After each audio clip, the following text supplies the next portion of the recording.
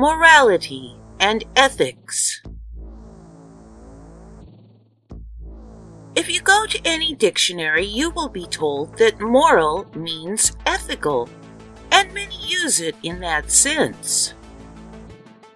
I propose, however, that though the controllers of the dictionaries have conflated the two terms, in actuality they are different. Morality comes from culture. In some cultures, it's moral to stone a woman to death for wearing a bikini in public. In other cultures, not so much. However, it is never ethical. The first principle or law of ethics is, do not willfully and without fully informed consent hurt or kill the flesh of another. Clearly, in societies that deem it moral to stone people, they work against ethics. It is never ethical to stone another. From this, we see that morals are subjective, while ethics are objective.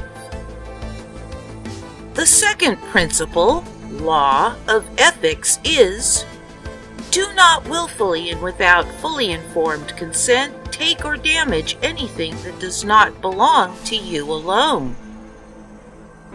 We can grasp that governments are thieves, as shown with eminent domain and taxes, both of which apply force to take what belongs to others. If you don't have an ethical right to take from others, how can you support others with authority behind them doing so? The third principle, law of ethics, is, do not defraud another, which can only happen without fully informed consent. We can grasp that media are defrauding us as they cover manufactured events and give them to us as reality. You may think these events are real, asking why the media would lie. But when you consider the idea that authority might want us disarmed, the purpose of defrauding us becomes clear. And when you add the facts that governments are corporations owned by the ones who aim to control us all, controlling us physically, emotionally, mentally, and spiritually, disarming us will make it all the easier to take control of us physically. Indoctrinating us in education controls our minds. Aiming stories in the news at our emotions and not our logic controls us in that regard. And with all that, our spirits are bound to their will. Surely, you might argue, no one in the corporation called our government is so motivated to control us. We are the land of the free. But when you grasp that money will promote psychopaths to power, they being the ones who will do literally anything to get the power money provides, and that well over half our planet's wealth is owned by fewer than 100 people here, that they can buy all major corporations, governments and their agencies, schools, media, medical, pharmaceutical, research, technology, law enforcement, dictionaries and encyclopedias, food production, water providers, communications, justice, law firms, military, black projects, and on, the agenda to control us becomes stark. If we rise up, they will put us down. calling us beasts and not gentle ones. They will see justification.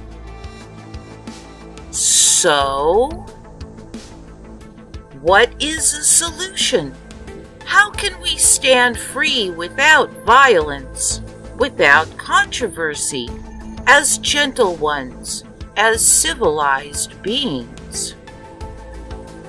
For individuals, engaging their system to become secured party creditors is a fair amount of a solution for individuals.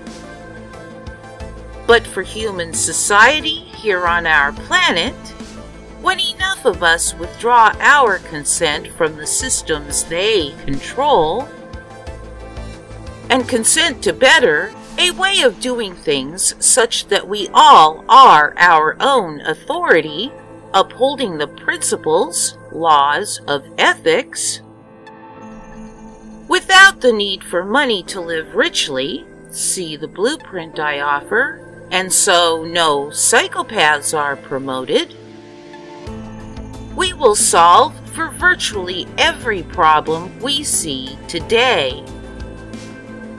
What can you do today? Consider becoming a secured party creditor. See link below and share awareness of the blueprint. See Setting Myself Free, also linked, for more on withdrawing consent and not creating controversy. When a few of us do this, there will be resistance. When many of us do this, they will be overwhelmed. We can create vastly better than what they are creating for us now. Amaterasu Solar, shill for humanity. Love always. Humanity will win.